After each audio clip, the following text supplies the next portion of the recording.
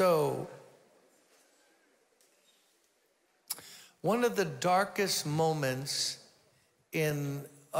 darkest, but also most pivotal moments in the Old Testament history is mentioned in the prophets mention it, and it's told about in Chronicles, Kings, but especially Chronicles.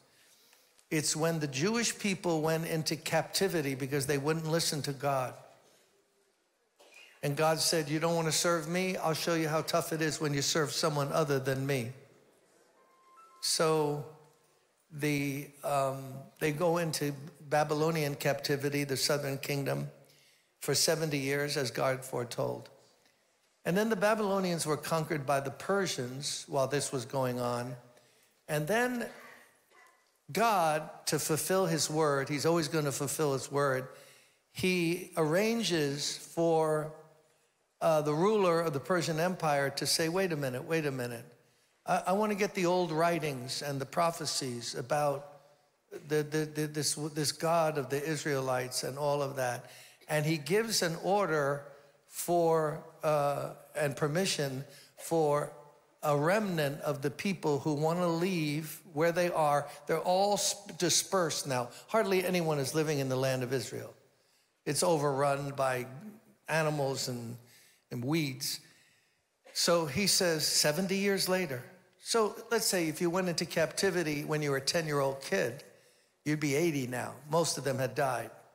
So now you're settled, you're married, you got a business, and now you can go back and rebuild the temple and the walls of the great God of Israel. Out of all the people who had been dispersed, they only could come up with 50,000. Why? They were settled down. They were making money. Who wants to go back to a depressing situation? Building is hard enough. When you build something, you know, you have land and there's nothing around, no structures, and you build up into the air. That's hard.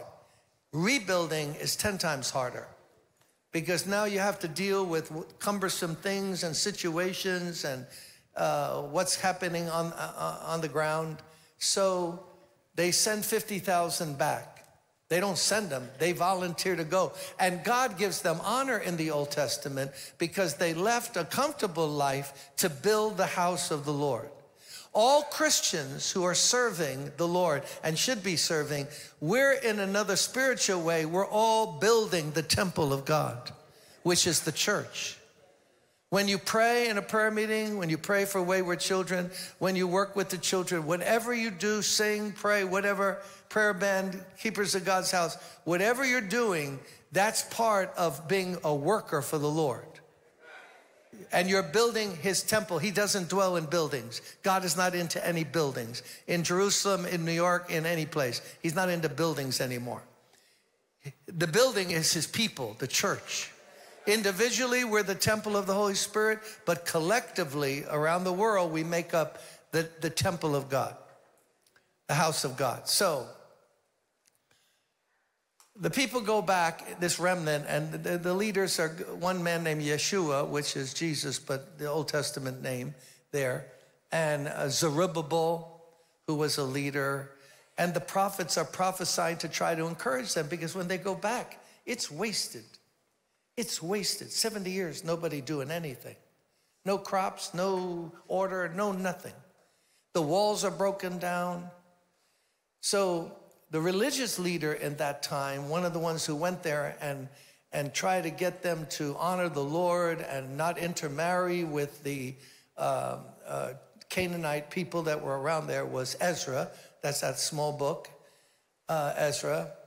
And then also was Nehemiah. Now, Nehemiah came later.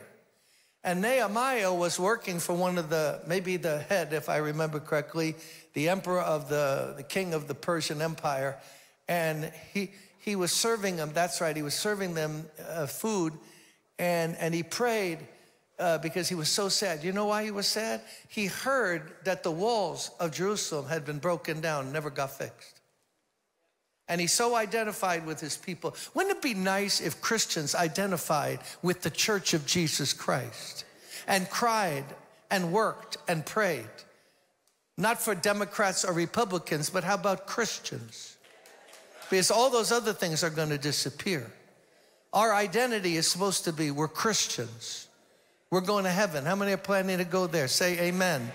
So this is what we're trying to build up, the kingdom of Christ. So Nehemiah is very sad. And the governor or the king or whoever he was with goes, what's with you today? I never saw you this sad. He says, how can I be happy? The sacred city is, the walls are down. And the temple is a mess. It had been broken down, destroyed by the Babylonian army. So God gives them favor and he says, go there, you can go. And now he orders money to be raised for him. He orders any other Jew who wants to go can go. And now, Nehemiah is like a governor, and he's going there to encourage the people and get the city in shape, because there's enemies all around him who are just going to discourage him. So you got to remember this. Here's the lesson.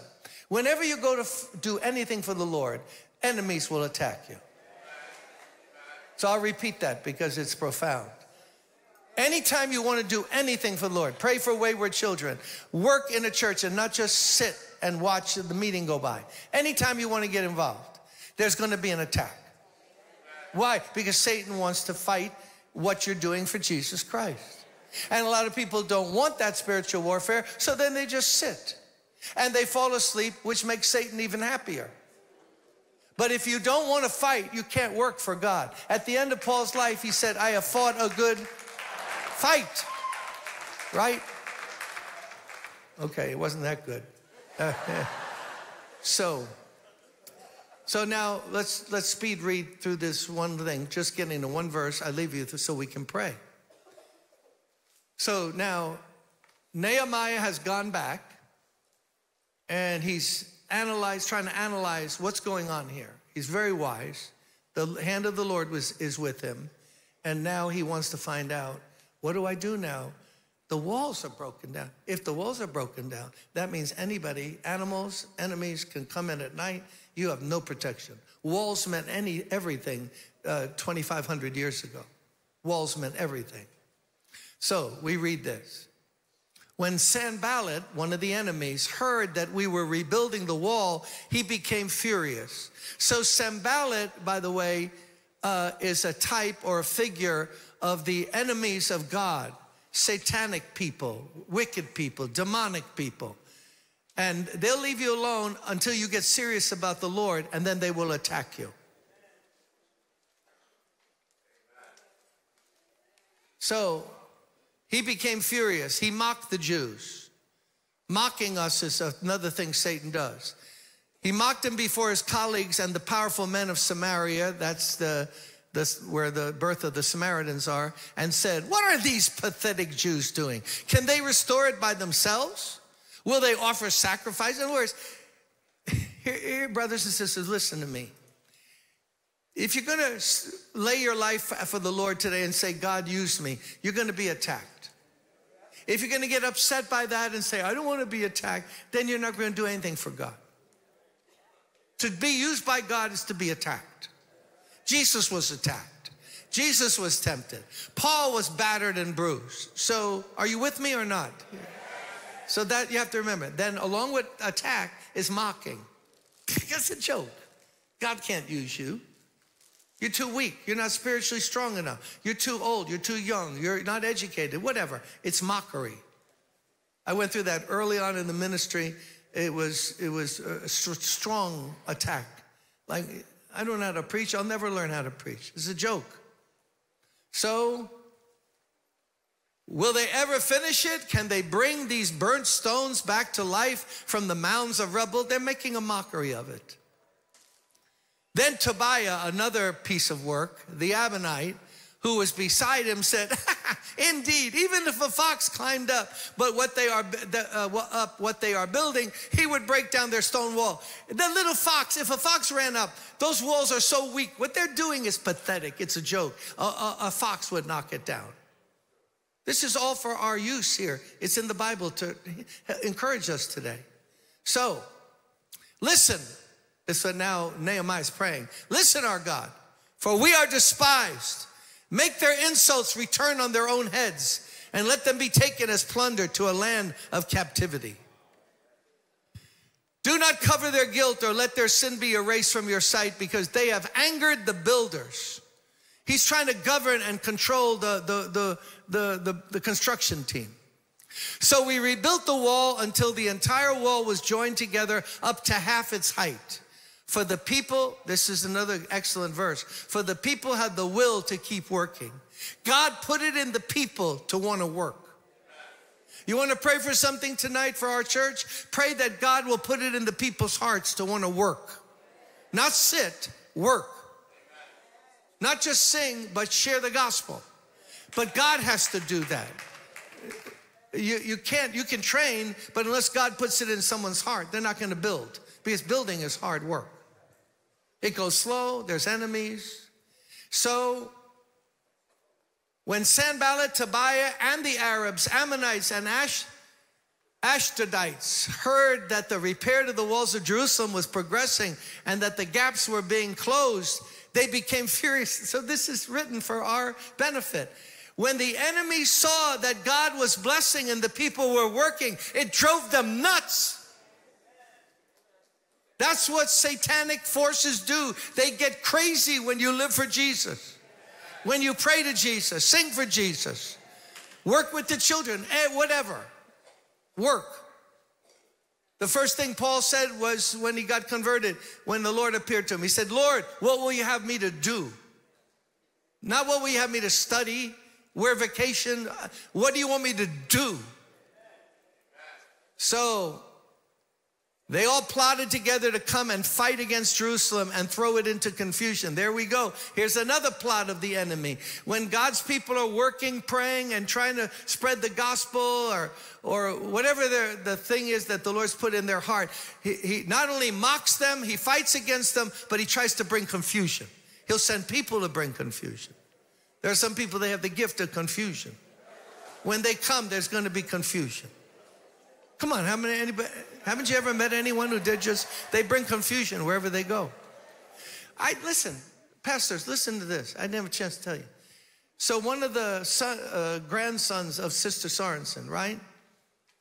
I believe he's going to visit with his wife next year, God willing. He was partnering a church. He and another pastor were co-pastors of a church, okay? God opened a door and he was going to go away for 2 months to work in, I think, Europe, someplace over there, Croatia and all that. He went on this trip with his buddy, taking now the preaching thing. When he came back, that guy got full of himself or the devil or whatever, took the church totally away from him, moved the entire congregation, told them God said to do it, and went down 2 miles down the road and opened up an opposing church. And when this dear brother came back, there was nothing. There was confusion. The guy lied, said this, that. And a lot of times when people want to cause confusion, they say the Lord told them. You've met people like that, right? They don't have a clue. They don't know how to spell the word Lord. But the Lord told them, the Lord showed them, everything is the Lord. So we prayed to our God and stationed a guard because of them day and night. So now they have to build, but they have to defend. In Judah, it was said, the strength of the laborer fails since there's so much rubble. We will never be able to rebuild the wall. They've got sayings to try to discourage them. Hey, the workers are getting tired. It's a bunch of rubble. Nothing's going to come of it. Do I know this like the back of my hand? All those years ago on Atlantic Avenue with 3 people in the prayer meeting on Tuesday night and an offering of $105 or $85, whatever it was, that's all I ever heard in my mind was, nothing's ever going to come of this. What in the world did you leave your job for?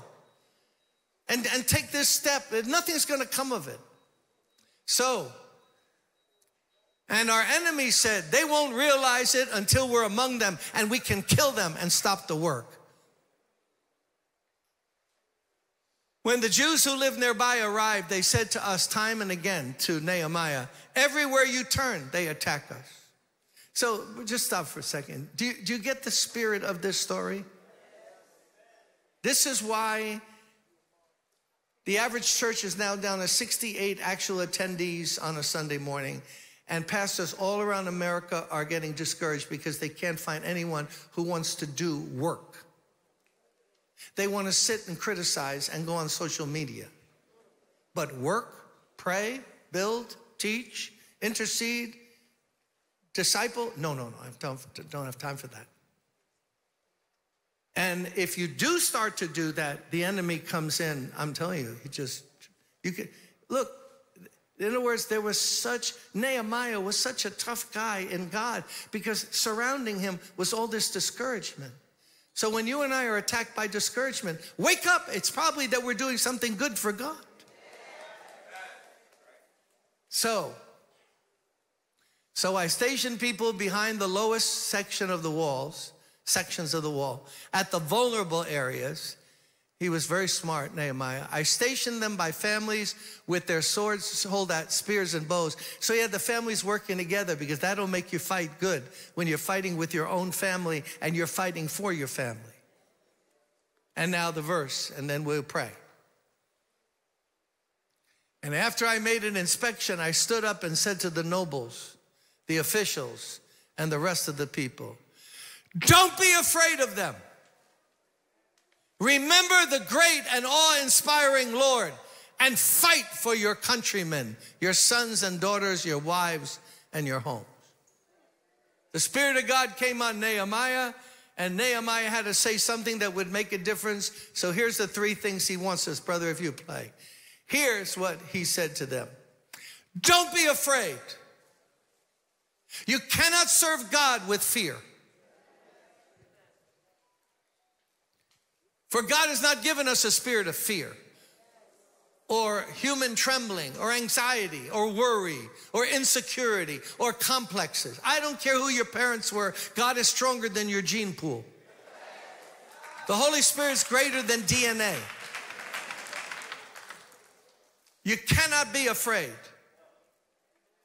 Are you listening to me? Whatever you're facing today, Satan's going to try to bring fear on you. As they were rebuilding, he tried to get them afraid, backing up, frightened, not sleeping at night. Don't be afraid. How many times did Jesus say this to his disciples? Fear not, I'm with you. If you're here tonight, I'd like to just shake that fear out of you in the name of the Lord. You can't be afraid. I know about some battles with fear. I've had them. We've all had them. But the first thing he told them is, don't be afraid of the enemy, because greater is he that's on us and in us than the one, let's clap for that, than the one that's in the world, the enemy. So listen, the enemies are strong. The demonic forces are real and they're strong, but God is greater. The name of Christ is stronger, more powerful. You can't be afraid. If you're bothered by timidity tonight, remember what the New Testament says. God has not given us a spirit of fear. And that was bothering a minister named Timothy, a young convert of Paul. Come on, shake it up, Timothy. God hasn't given us a spirit of fear. Don't be afraid. No, if I try that, it won't work. Stop it. God is with us. So now remember what he said. Don't be afraid. Don't be afraid of them. Go back. That verse I needed up there if you could. Don't be afraid of them. Now, remember. Remember the Lord. Yes, he's great and awe-inspiring. When you're facing problems in life, don't be afraid, but remember the Lord. The Lord loves you. The Lord saved you. The Lord is with you. The Lord will never leave you. The Lord is greater living inside of us than anyone out there. Remember the Lord. The enemies want you to get your mind off the Lord and on them and the circumstances. Don't be afraid of them, but remember the Lord. Remember the Lord. All of you here tonight, let's remember the Lord. I know, but Pastor Cymbala, you know, right now, I know it is what it is, but remember the Lord. Come on, is anything too hard for God? Can we say amen to that? Nothing's too hard for God. If we know anything in this church, is nothing's too hard for God. He has proven himself over and over again. So remember, don't be afraid of them. Say that with me. Don't be afraid of them. And whoever the them is, whatever. Don't be afraid of it, them, demonic forces, troublesome people. Don't be afraid of them. Don't be afraid of family members who are fighting you because they don't serve God. Remember the Lord. Keep remembering the Lord. There are some things in life to forget, forgetting those things that are behind, but the Bible is full of verses that say this. Remember this, remember that. Remember when I helped you. Remember when I took you over the Red Sea. Remember, remember, remember, remember. Remember the Lord. Don't remember your past failures. Don't remember people, what they did to you 20 years ago. Remember the Lord. And then finally, fight. Fight. Having done everything, make sure you're going to stand victorious. No matter what arrows are shot at you, put up the shield of faith. Pray on all occasions. Put on the helmet of salvation. Remember the Lord. Use the sword of the Spirit, which is the word of God. Come on, we got to fight. Come on, brothers and sisters. We got to fight. Don't be afraid of them. Don't be afraid of them. Remember the Lord and fight. Fight for the Lord, from the Lord's side. Fight for your children. Fight for your church in a spiritual sense. And they got the victory. And they rebuilt the temple, and the enemies of God were defeated, and God judged them. And Nehemiah was such a hero. But God is the real hero. But remember this, don't be afraid. You know, some of you, God's hand is on you, but you're so timid and you're so, I don't know, and I know, listen, and I love you, and I understand that. But you can't be afraid. The righteous shall be bold as a lion. Don't be afraid. Not cocky, not talking smack, but strong in the Lord. I can do all things through Christ who strengthens me. Remember the Lord. Satan will try to make all the lights go out so that there's nothing above you except a dark wall, dark ceiling. Remember the Lord. Let his light shine in on you. Go to that word of God every day. Remember the Lord. Oh God, praise God. And fight. When enemies come, don't go, I don't know what's going on. Life is so... Brothers and sisters, the American church is just so notorious for this kind of immaturity and victim mentality. This devil. Yeah, there's a devil.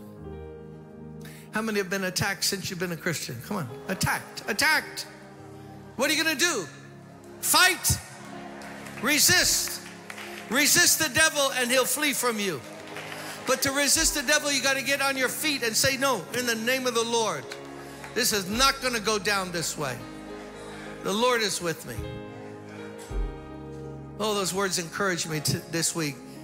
Alone in a hotel room, I read that and they jumped up at me, and I want to share them with you. Don't be afraid. Remember the Lord. Don't remember what Cousin Tito said about you 11 years ago. Let it go. Let it go. Remember the Lord. Don't remember who's against you. Remember that the Lord is with you. Come on, we've all fallen prey to that.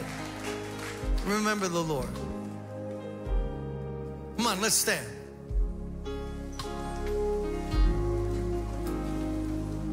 Everybody in the building, get out of your seat and come forward. Come on, everybody. I said everybody, they're in the back. Come on. Come on forward. Go in the aisle. Come on.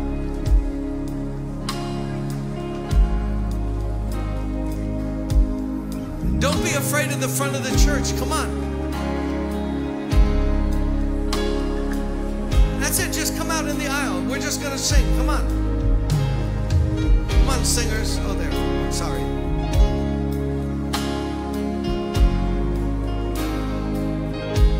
I love this word, surely. Everybody say surely. Surely. Surely. Surely. Come on, sing.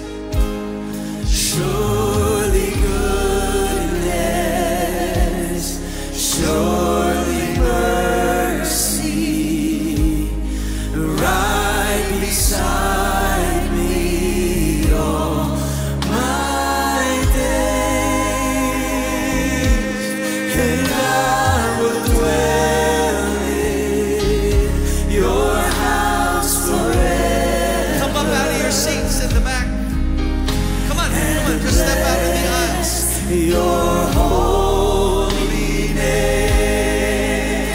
Lift your voice now. Surely goodness, surely We're gonna fight. Remember the Lord. Don't be afraid. right beside Fight. Fight in the name of the Lord. my day. Don't be afraid. Remember the Lord. I will dwell in your house forever. And bless your holy name. Your holy name. Let's lift our hands. Come on, sing. Surely goodness, surely mercy, right beside me all my days, and I will dwell in your house forever. Bless your holy name. Bless your holy name. Come on, sing. Let the church sing. Surely goodness, surely mercy, Don't be afraid. right beside Remember the Lord. Fight. my days, and I will dwell in your house forever, and bless your holy name. Let the army of God put up their hands. Sing. Surely goodness, surely mercy,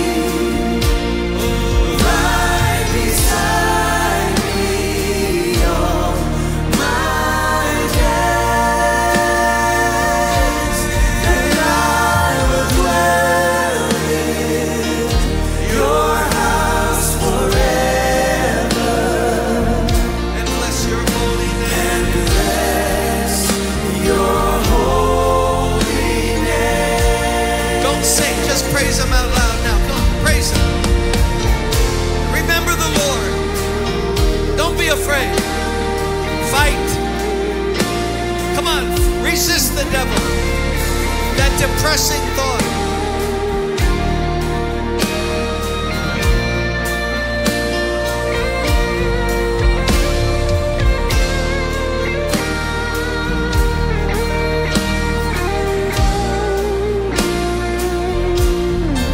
Praise him out loud. Don't be afraid. Don't be afraid. Remember the Lord. Remember the Lord. Remember the Lord.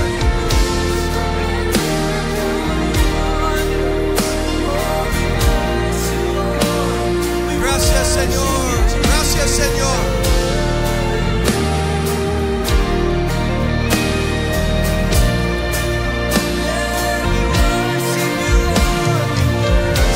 We rebuke you, Satan, in the name of Jesus.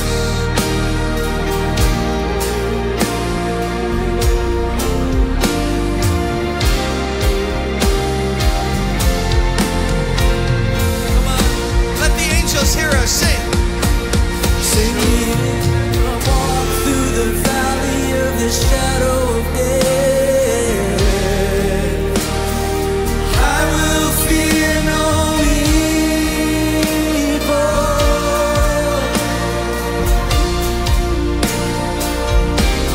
And even though I walk through the valley of the shadow of death,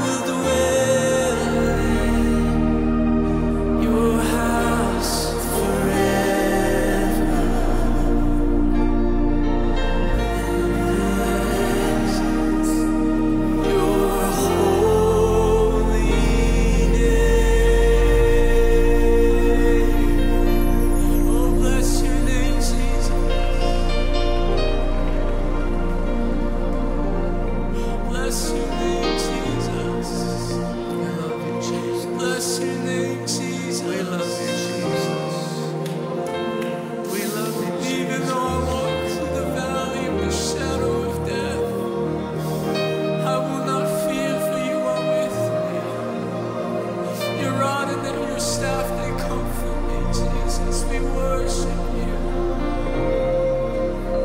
You lead me beside still waters, oh God. My cup is overflowing, oh God.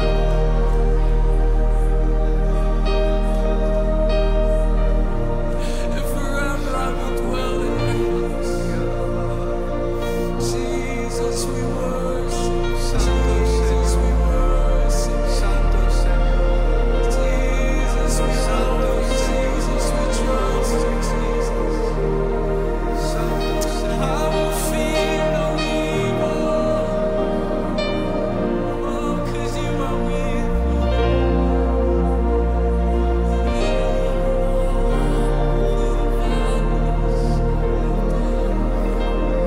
Jesus, we will not be afraid. me. Hallelujah. Cast fear away from us.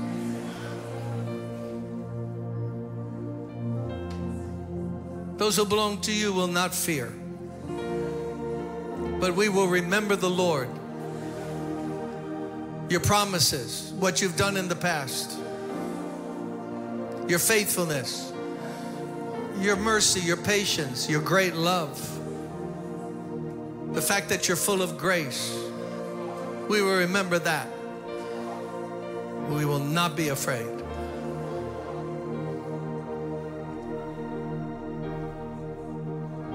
Not of the future, not of the enemy, not of anything.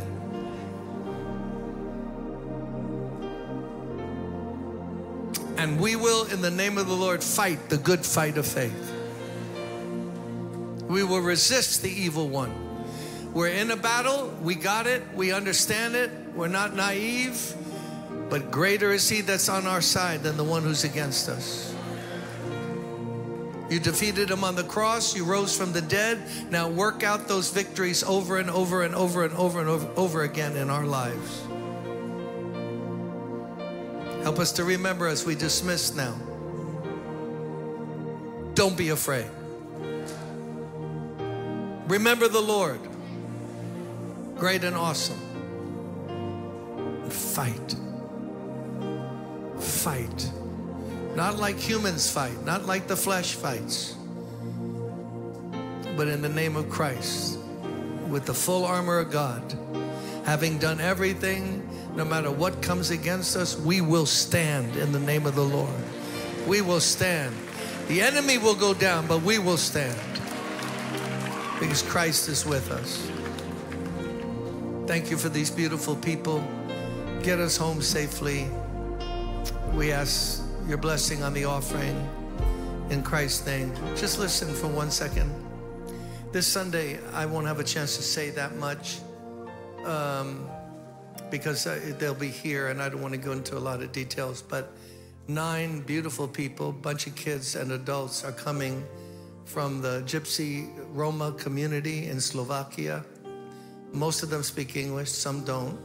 You're going to hear a song in Roma that the choir is going to be backing them up with oohs and ahs. This brother who wrote this beautiful Lord's Prayer, but in Roma, the language, so we'll have it on a screen. But they are a persecuted minority everywhere. And now these are Christians and they're doing great work for the Lord. We want to invest in them, encourage them.